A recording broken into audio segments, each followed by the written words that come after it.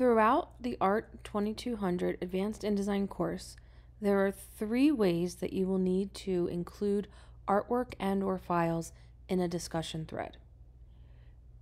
You will need to embed a web image like a JPEG or a PNG. You will need to attach project files, which means you will need to create a .zip compressed file first and then link to your supplied files. Or you will need to embed a published online version of an InDesign project. In this video, I will demo the process to complete all 3 of these options. Please bookmark this video in case you have to reference it later in the semester. So the first option is that you need to embed artwork in a discussion. In Art 2200, you can save your work wherever you would like to save it, and you can upload or link to your artwork from any website. I highly recommend Google Drive. So for this demo, I am going to use a Google account. If you choose to use Dropbox or Microsoft 365 or any other option, that is perfectly okay as long as you can meet the same outcomes as what this demo is going to demonstrate. The first thing we need to do is we need to post our artwork.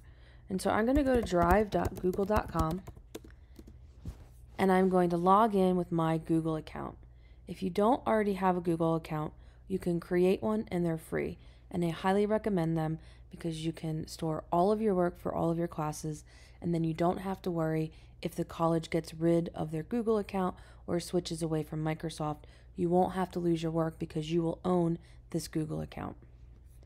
On your Google account, create a folder just for our class. Privacy settings are a big issue in Google Drive. By default, the privacy will be set to private. So anything you upload, you have to change the privacy settings so that anyone with the link can be a viewer. This allows you to share links to your files and or embed your artwork in discussions, and it allows the people that are receiving those links or receiving those images to actually be able to see your files. The easiest way to accomplish this is to create a folder and then immediately change the privacy settings for the folder. If you change the settings for the folder, everything you put inside the folder will automatically have the same settings. So to set the settings, you're going to select the file that you've uploaded, or in our case, the file folder that we've created. You can right-click on it, or you can choose a little link in the top right-hand corner, and it's the Get Link button, which will allow you to be able to copy the link to the folder. In our case, we want to stop and pause before we do that, because if we look closely at the settings, they are restricted. Change the settings to anyone with the link can view your file. There are additional options, but I don't recommend using anything other than anyone with the link can view your files. And then hit done. The icon changed on the file folder to show a little icon of a person. This indicates that the share settings are something other than private. You can double check the settings by selecting your folder again and hitting the Get Link button once more. When you do this, you will see that now, instead of saying restricted, the setting that you have chosen, anyone with the link is the viewer, is now set. Double click to enter your file folder. Now you can put everything that you need for our class into this folder. You should create folders for projects or for modules or however you want to organize yourself. But ultimately, what you need is to be able to put all of your work for our class into this folder. Let's start by placing an image into this folder. I have an example InDesign project open. When you are creating artwork for our class, you'll be creating it in InDesign. When you're done and you need to embed an image on the internet, you need to save your project as a web file format. So I'm going to create a PNG version of just the front cover of this project. This project has lots of pages, and for this example, I just need one file. To create a PNG or a JPEG, which is also a web file format, you can choose File and then Export. If the export dialog box is small, as is illustrated on screen, always expand the dialog so that you can see exactly where you're saving your file. I'm going to save mine on the desktop because I'm going to delete it when we're done this exercise. And then I'm going to change the name so that I know what it is. So I'm going to say this is my PNG example. I also want to change the format. The default setting is to make an Adobe PDF for print. I want to create a PNG. A JPEG would also be acceptable. And then hit save. Anytime you choose File Export, you will always get an additional prompt that asks you to modify the settings of the document that you're creating. I want to change the range just to be page 1. This document probably has 40 pages in it. I do not want 40 PNGs. You can choose whether you're going to export as pages or spreads. I recommend high quality and at least 96 on the resolution. Sometimes I'll bump it up to 150 if when I export and I embed the image, I see that the image is a little blurry. Increase the resolution and it will increase the image quality. For right now, you can use all of the default settings, but if you need to come back, you may need to have a transparent background or not have a transparent background. If your image has a lot of gradients or transitions of color, you might want to have or not have anti-aliasing. If you're using a document bleed, you can turn it on or off. And then, as we learned in the Art 1200 class, if you are adjusting your artwork from a knockout to be an overprint, if you have overprinting in your project, you're going to want to simulate overprint. This project doesn't have any overprinting, so it really doesn't matter, but I'll leave it checked nonetheless. When you're done, you will have exported a PNG file. To get it onto your Google Drive, you can drag and drop it, or you can hit New and File Upload. Find wherever you save that on your desktop, so mine was PNG example, and hit Open. When you upload a file, you can check the settings of that file or the privacy settings by selecting the image and right-clicking on it, or using the Get Link button. You will notice that by default, it now is anyone with the link is a viewer. That is because we changed the settings on the folder first. If you did not remember to change the settings on the folder, you would have to change this drop down to anyone with the link can be a viewer. Once your artwork is posted, you have two options to get it into a Canvas discussion. You can hit the Get Link button and hit Copy Link in the bottom. This will give you the URL to your image. So if we go to Canvas and I have an example discussion open, you can use the reply field below to start your post and type your message or whatever you're going to share. When you're ready to insert the image, you can paste the URL that's provided and then press the space bar and it will become blue and clickable. However, I would prefer that you embed images and not link to them. If you can't get them to embed, you can always link to them and that's okay, but I would prefer for you to do everything you can to embed your artwork in the discussion so that myself and your classmates don't have to leave Canvas to see what you've posted. If we go back to Google Drive, instead of getting the link or copying the link, you can get the embed code to embed the image in a discussion. By opening the image, you can double click on it. Sometimes you get a little preview error. If that happens, you can right click and choose preview. It will take you to the same place. And once you've previewed, you're going to hit the three dots in the top right hand corner. There will be an option to open in a new window. It will open in a new tab, and then you're going to do the exact same thing. Hit the three dots in the top right hand corner, but this time there's an option for the embed code. You can highlight the embed code and copy it. I'm doing Command C on my keyboard. If you're on a PC, that would be Control C. And then you can go back to Canvas, and instead of pasting this, because if I paste it, it's HTML code.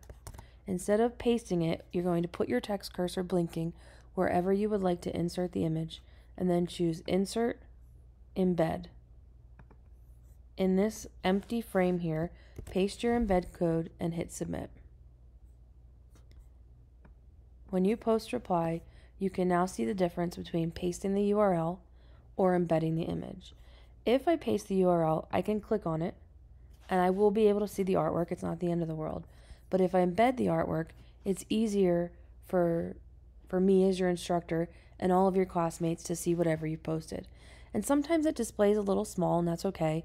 If I have to pop it out, I'll hit the little option and I will bring it into a bigger window so I can zoom in on different areas and see certain parts of what you've posted.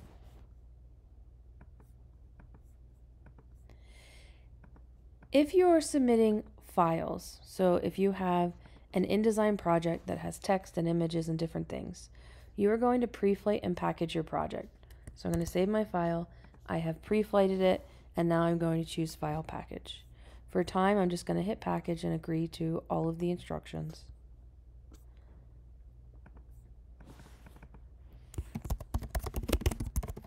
And I'm going to call this Package Example and hit Package. If I go to my desktop, I can find the folder that says Package Example Folder. It's not possible to upload a file folder directly to Canvas. You can, if you want to, upload this entire folder directly to Google Drive. So when you're on Google Drive, let's go back to drive.google.com, and you're inside your Art 2200 folder. If you want to, you can drag and drop this package folder directly onto Google Drive. It will create a new folder, and when you expand it, you will see all of the things that were inside the package. Alternatively, before you move it to Google Drive, if you right-click on a file folder, you can choose to compress that folder, and it will make a .zip file. A .zip file can be attached to an email or uploaded directly to Canvas. You can also drag and drop or hit File, New File Upload, and you can upload the zip file directly to Canvas as well. I have no preference on whether or not you have a folder on your Google Drive and place all of the assets inside, or if you compress your file into a zip file. Before I forget, if you're on a PC, instead of right-clicking and choosing to compress, it will say something like right-click, send to compressed file or compressed folder, and that's what you're looking for. And it should still make a .zip file. If you are going to upload a zip file or as a folder, you can still share those files with me when needed. However, it's not embeddable. So you need to use the first option to select the file and hit Get Link. When you do that, double check to make sure anyone with the link is a viewer, and if that's the case, you can hit Copy Link. If we go back to that Canvas discussion, the only option for this would be, please, actually, my package folder is available here. You can paste the URL and it becomes clickable, and when you post your artwork, I will click on it and then I will download it. If it's a zip file, I will just download, and if it is a folder, in order to download it, I will have to right click and choose download, and then Google Drive will create the compressed .zip file. The last option for submitting coursework is to skip the process of creating a PNG or creating a JPEG and using InDesign itself to create an embed code that can be embedded on a website or in a Canvas discussion. In InDesign, when your project is finished, you can hit this option in the top right-hand corner that says Share. There are a few options.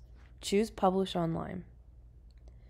Publish Online will allow you to create a website version of your project. I am, in this case, going to publish a new document and give it a description.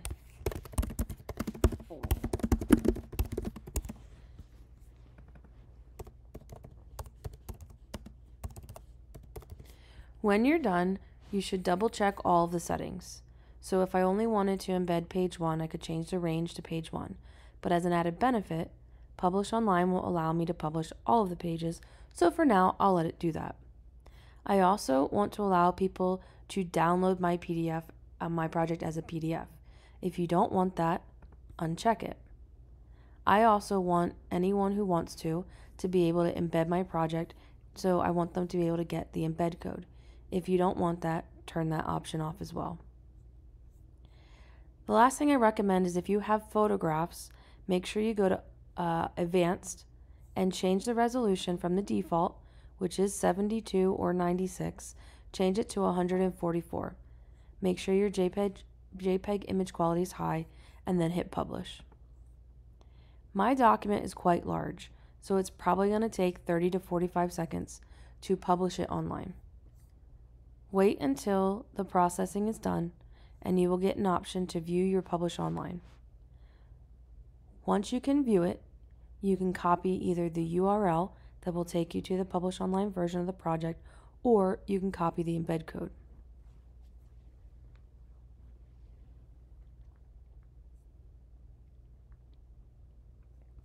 I'm going to choose View Document so I can see what that looks like.